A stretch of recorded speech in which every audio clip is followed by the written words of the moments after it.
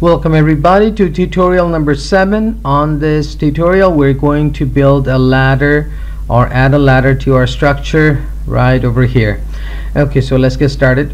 First things first, you guys should go ahead and go into layer properties window and create a new layer called ladders. Set the color to cyan, something easy to see. Okay, so the first thing we're going to do, we're going to hide everything but our grid. So let's go ahead and click on under the structure ribbon, visibility palette, click on the very middle one that says hide others. You guys should already know that by now. Okay, so perfect.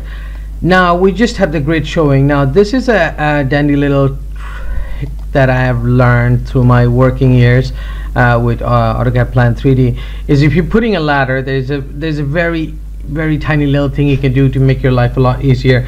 Go ahead and start typing line, perfect, and snap onto the very midpoint of the top, what would it be, top left grid point, and draw a little line like so. As you can see, let's make it 350 millimeters. So that will be the distance that that your ladder is going to be away from the edge of the structure. Okay, that's pretty much it. Make sure you're actually on the ladder layer and go ahead, click on the ladder button under structure and parts palette. First thing we're going to do is click on settings, and under the ladder tab, as you can see, there says type, because sometimes in a drawing you'll have several different types of ladders, and so you can choose different standard ones that you have already made in terms of sizes and dimensions and whatnot. Under geometry, you can see the corresponding dimensions are kind of indicated on this little drawing there. And the shapes, you can also choose the structural shapes for your actual ladder. As you can see, we're just gonna keep it as is for now. And under the cage tab, you can also choose the dimensions of your cage. The cage is the fall protection cage, really. It starts about, I think, 2 meter or maybe 2.5 meter from the ground, so that if you get high enough, you don't fall off that easily. Okay, so besides that, that's pretty much all. We're just gonna keep it as is. Go ahead and actually press OK. And now it's going to ask you to specify the start point. So go ahead and snap onto the midpoint of the bottom line there.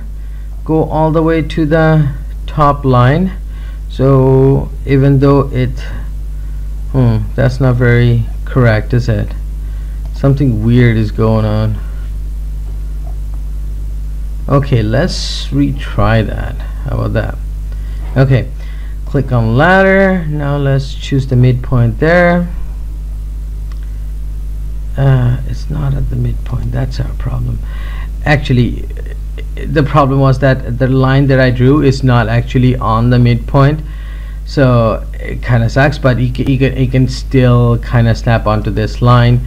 It would still build the ladder just exactly. Oh no, it actually turned it. Okay, so this is the important learning bit. So as you can see, if it's the directional, the very last option that they give you for drawing the ladder, if it is at an angle, your ladder is going to be also at an angle.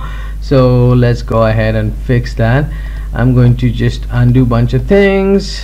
Okay, perfect.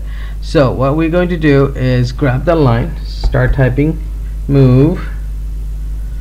Choose move, snap onto that's our base point, and go to the midpoint.